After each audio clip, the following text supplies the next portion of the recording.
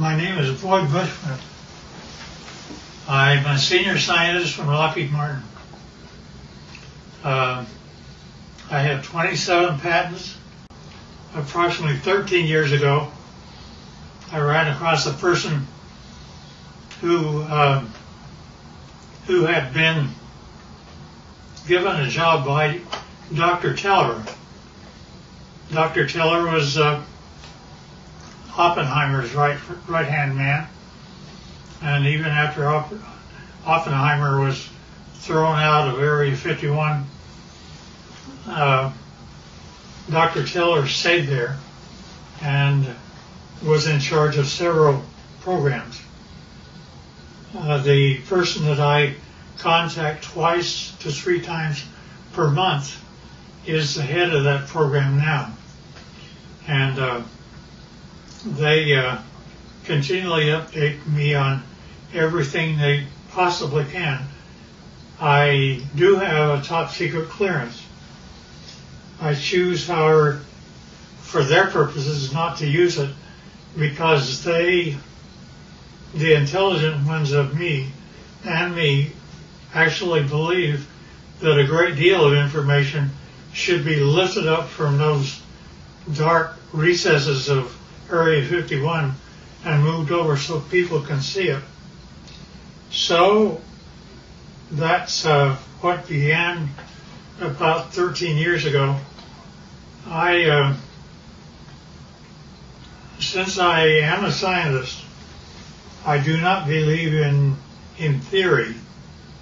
I basically say, follow the data, theory be damned. If something can't verify by a physical test that something is true, then I do not care to accept it in that I present. Therefore, everything that we present here will be data that comes directly from them through me to you. The subject of today there are those that are acquainted with the fact that there were Phoenix lights that occurred over Phoenix about 2 years ago. They were photographed, and those really turned out to be just blobs across the Phoenix sky. It turned out to be that a very dear friend of mine took his wife up a mountain on Valentine's Day, and they took a photograph of Tucson. Turned out to be, when they developed the film, there were a total of 5 UFOs across Tucson proper. And this is Tucson as they saw it. Can you get that? So here's the picture of Tucson as he had it. Then, as he developed further, notice that there are 5 very distinct UFOs along the top of the mountain. Mm-hmm. One of them is even canted a bit, about 45 degrees. Now, the person that took the film said that he had a mothership underneath and one up high. This shows the high one. Mm-hmm. I don't know if I know that I can buy the ship. My name is Scott Faree. I live in Vail, Arizona. A friend of mine who manages a nonprofit in Tucson asked me to take some photos for him for his website. And he was looking for a sunrise picture of kind of the skyline of downtown Tucson. So I had gone out actually on Valentine's Day evening. I dragged my wife up to A Mountain so that I could go up there and just block out some shots, kind of plan the photos that I was ultimately going to take for that website. And so we got up on A Mountain just as the sun was setting. I set up my Canon 40D on a tripod, opened the shutter up fully. I really wasn't looking for picture quality. I was, like I said, I was looking to block out where I wanted to set the camera and the angles that I wanted to take. And so I started to click off some photos, and I had these set with a timer release on the shutter so I didn't get any camera vibration because the sun was starting to set. We were running into fairly low light. And I took, I don't know, it was probably 6 or 8 pictures. I figured I'd had enough that I could take a look at tomorrow, take a look at the next day and decide what I liked. So we went out to dinner that night, went home the following day. I uploaded these photos onto my laptop, and I noticed some lights that I really didn't expect to see up above the Santa Catalina Mountains. And upon closer inspection, and as I really ran out the contrast in the photo, I ended up with something that I still can't explain to this day. This is the original photo, and these lights were showing up just over the top of the mountain. I took a second photo probably 5 or 6 seconds later, as long as it would have taken for me to reset the timer. And in fact, this group of lights was in a much more narrow band, and now about, well, I don't know, I can't really say distance-wise, but they'd moved quite a ways from where that original grouping had taken place. So I still have no explanation for the camera, or for the pictures. These images, these lights have not shown up in any other photos that I've taken. I'm at a loss as to what they might be, and certainly curious as to where those lights came from. Now they certainly are very, very similar images. Here's up and flying. Let me go through now on the ships. In order for me to believe it, I had to get blow-ups, and so here are 2 of them, which is blown up much higher. And I think I have one that, yeah, you can see the 45-degree candid UFO. Now see, the only reason that I bought everything that he said is because my people had been feeding me for 13 years pictures, not only pictures of just plain pictures, but I gave them assignments, being a senior scientist, and they got a picture of up close and personal. This is a UFO which is ready to take off, and it is very up close. And they inform me that there are 3 elements which the UFO is contained. One is telluride, the other is germanium, the other is palladium. I did not say a metal once. And not only that, but the things pick up and fly using anti-gravity.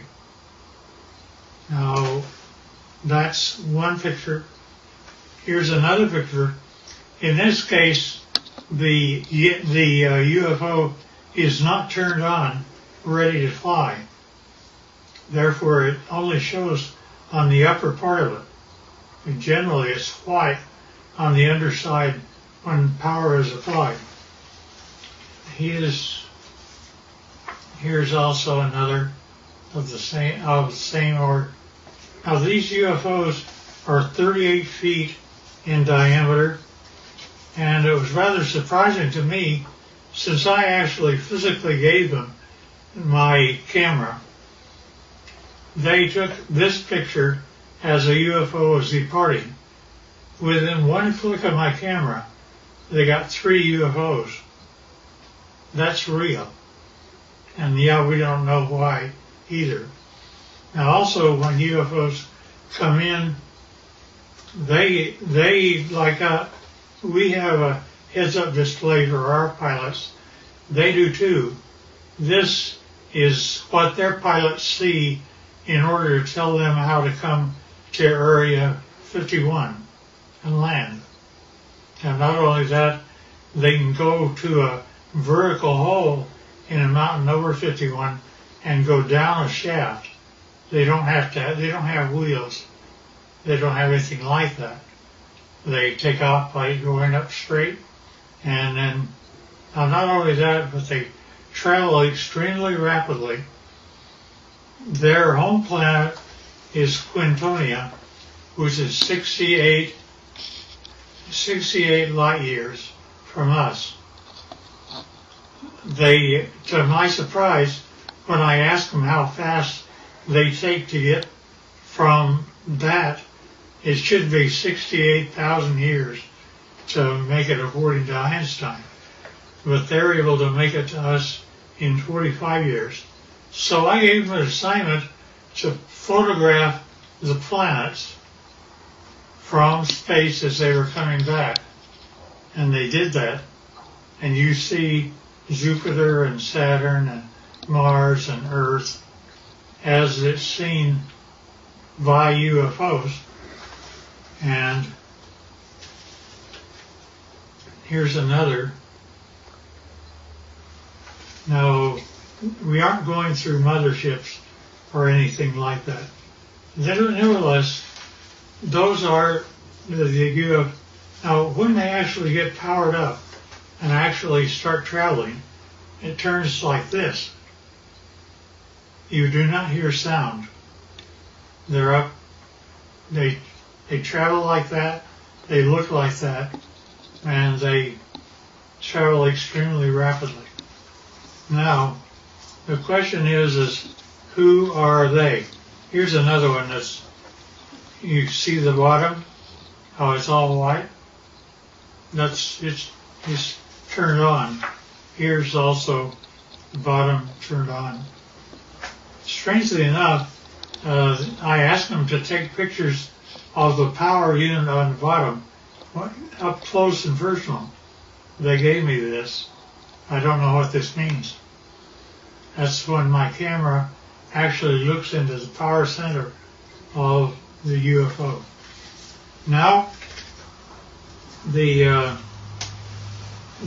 I asked them to tell me about who was flying these things.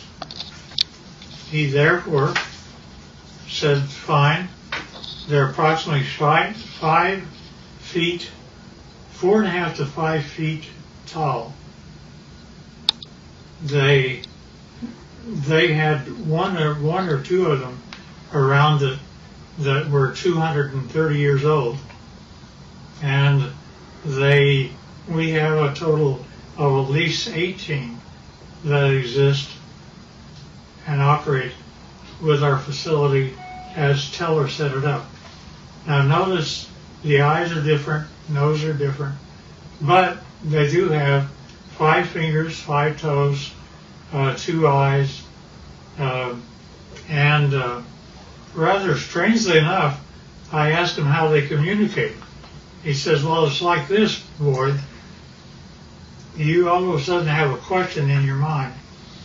You walk into a room with one of them, and all of a sudden you find yourself giving the answer to your question in your own voice. They're able to use your own voice by telepathy to talk to you. And I said, fine. Now that's how they look front. But when you turn around and look at the back, it's like that. Now notice that they have 3 backbones. They're actually cartilage. Nevertheless, it's a much more efficient system as ours. They also have 3 ribs in their system rather than more. This is also the back side of an alien. Here's a 45-degree look.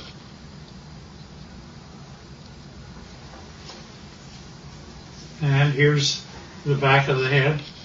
Notice the veins, no hair. And now when we talk about aliens, I pushed the issue, and he said, well, there's kind of 2 groups of aliens. he divided them, they divide them into two groups. One group he calls, it's like you have a ranch. And you have a ranch and you find that one group are your wranglers that know how to wrangle your cattle. There are others are rustlers, ones that steal your cattle. And indeed, that the two groups do act differently. To the ones that are wranglers are much more friendly and have a better relationship with us. Here's the other side of the alien too. Now also notice that their feet, where they have 5 toes, the toes are joined together like a frog, and yet they are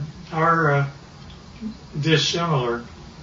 Now there was a surprising occurrence, and that is my friend had one of them that was a friend, and he died here. And 10 days after his death, I was out visiting my buddy who's in this picture. And if you look very close, you can see that his friend is in spirit form right over his left shoulder. You can also see that the fingers are long, that there is something. We have an expression that basically say when a person dies, they stay around their body for 3 days and then go off, and they basically have the same thing that happens to them. Now, with respect to the alien craft, we have American citizens which are suited up like this, and they are working on UFOs 24 hours a day, and we're trying to learn what to do. These are 2 guys, 2 American citizens, and they're trying to protect themselves against germs and things like that. And here's another view of them. And here's another one. There's an upper part of a UFO and a lower part of a UFO. This is the upper part, and it's just one of them up there. They have, generally we give them suspenders so that if they start floating, they don't have gravity on the inside. Somebody can grab them and pull them over to the side. And this is the home planet that they come from, which they call Quintonia. Now notice that the hand, that's an alien hand. Notice that that the fingers are longer than ours by quite a bit, about 30% longer, and that's just the way they're put together. Now, at any rate,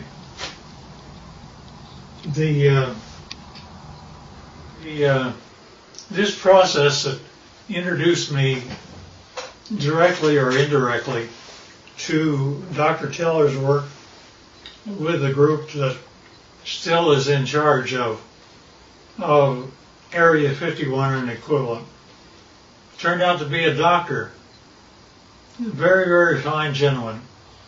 And I was carrying on a conversation with him. He saw how the subject was going, so he simply said, well, you need to know what I did one day. And I said, okay. He said, I was in the process of doctoring a pilot who was a test pilot, a Navy test pilot for the United States government. And it was 1947. said he began, I don't know if it's a drug I had him on or what was occurring, but he basically told me that the radar group, had found a blip out over New Mexico, and that they would like to assign me to go out and check it out. So he said, fine, I'll do that. And he got the fastest airplane that existed then, which was propeller at the time. And it was fully armed and all the rest of those things. Nevertheless, he was out flying, and he found the item, and he immediately communicated back, and he said, I wish authority, first of all, I want you to tell me, are there any other airplanes flying? Are there commercial or anything else around other than he and I? Said, just the two of you. And he said, fine. Second thing I want to know is, do I have authority to shoot it down? I said, why do you want authority to shoot it down? He says, because I am flying the fastest thing that the United States can make, and he's beginning to leave me. Therefore, I know he's either a friend or an enemy, and if he's leaving me, he's an enemy. Therefore, I wish authority to shoot it down. The commander said, fine. He granted him authority. He pulled in. He shot him down. It came down. He flew past and saw that there was a road on the one side of a fence area. He came down and landed his airplane. Hard to do, but he did it. And then he cut across the fence. One of them, the door was open. One of them was out walking around. But he didn't care about that. He cared about what the vehicle was. So he went over, and rather strangely enough, when he ducked down, because they were only 5 feet high, he saw that he could see through the walls. Not only that, but as he stepped in, the floor was spongy. He looked at the three that were there, and they were dead. He knew they were. He'd killed them. But he also knew that the military would come, and he had put up with those guys for a long time. So he went back across the barbed wire fence, got in his airplane, and took off. Therefore, he was never briefed out at all. And he didn't give my friend authority to allow me to know what his name was. I know, but I won't reveal it. Both of them should have been gone for a long time. Nevertheless, so when I got up with my contacts in Area 51, I brought up that story, and they said, well, that's totally true, but we can't say it, you can. And that's how they've kept me all this time, is I can talk about it, but they can't. I do, because of some very good reasons, keep things within control, but I don't want us to fall behind the Russians and Chinese. And the problem I have is that Area 51 is working with both the Russians and Chinese right now. And trying to make UFOs, they have, there's been a total of 39 United States citizens that have lost their lives trying to reverse engineer UFOs. And it's Well, the last one I heard of was a year and a half ago, where we lost 19 lives in one test. They actually wanted to bring various flying craft near the UFO, and the UFO defended itself, and 19 of our people died. Now, they kept giving me things rather than, they would give me pieces of UFOs, and I would come to my laboratories. I had the laboratories of Lockheed and every place else, so I would do that, but I would get pieces of UFOs.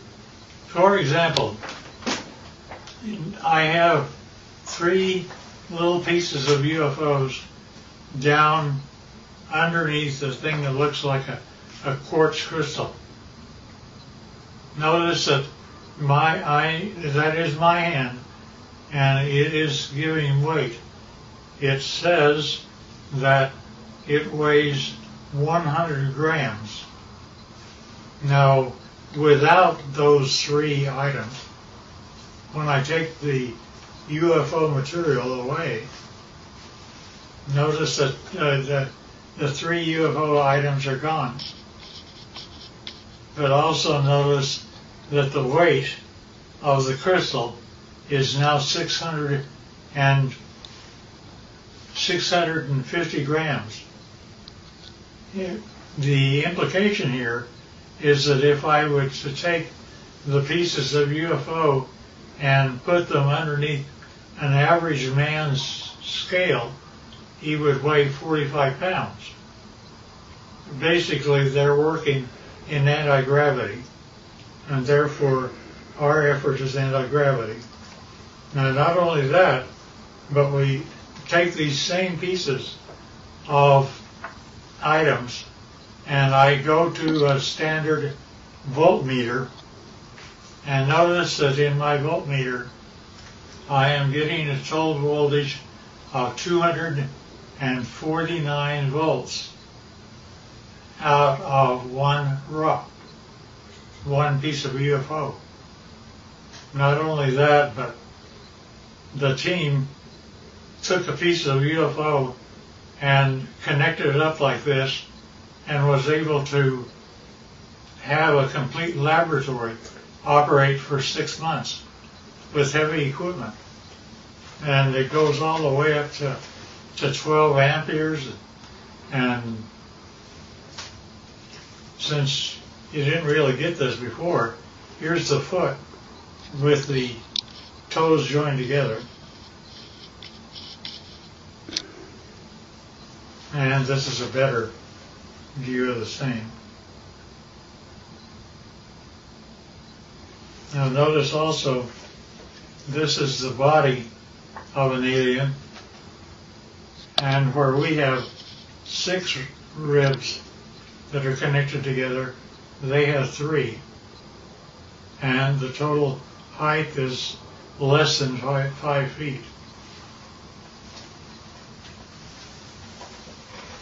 And they still look like this, not like you and I. Nevertheless, so we're able to obtain voltages and anti-gravity, and anti-gravity appears several ways, which is rather unique and nice. Scotty talked about UFOs. I basically said, yeah, I understand, because here is what Area 51 was giving to me since the year 2000 and beyond. Notice it's recent. And we have one triangle, then we have 1, 2, 3, 4, 5, and we have one that's 150 feet across, if not larger. And each one of these are separate documentation of UFOs that were photographed and taken across the world from 2000 the year 2004. Now, when you actually get what that all means, is a UFO, when it's white on the underneath side, is ready to fly like that. And it's anti-gravity, that's the reason you don't hear anything. But when it's just parked means just floating in air. It could be above your house, like this, and this. This turns out to be the heads-up display that the aliens see of how to go to Area 51 and store their craft. Nevertheless, this is what the craft look like.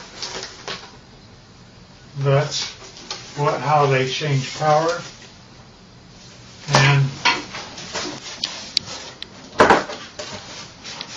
And notice that here's an egg-like thing, but it's standing on end only because it has no gravity itself.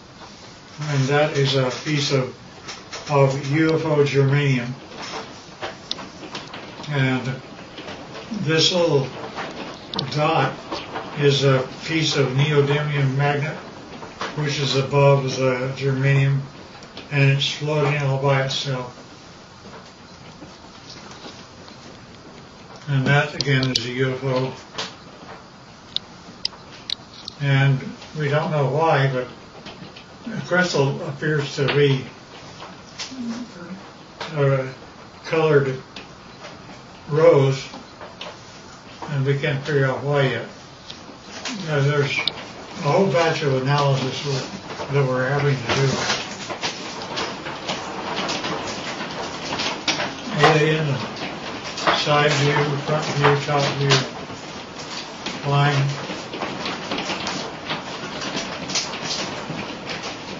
And that's the power center of palladium in the middle of the craft.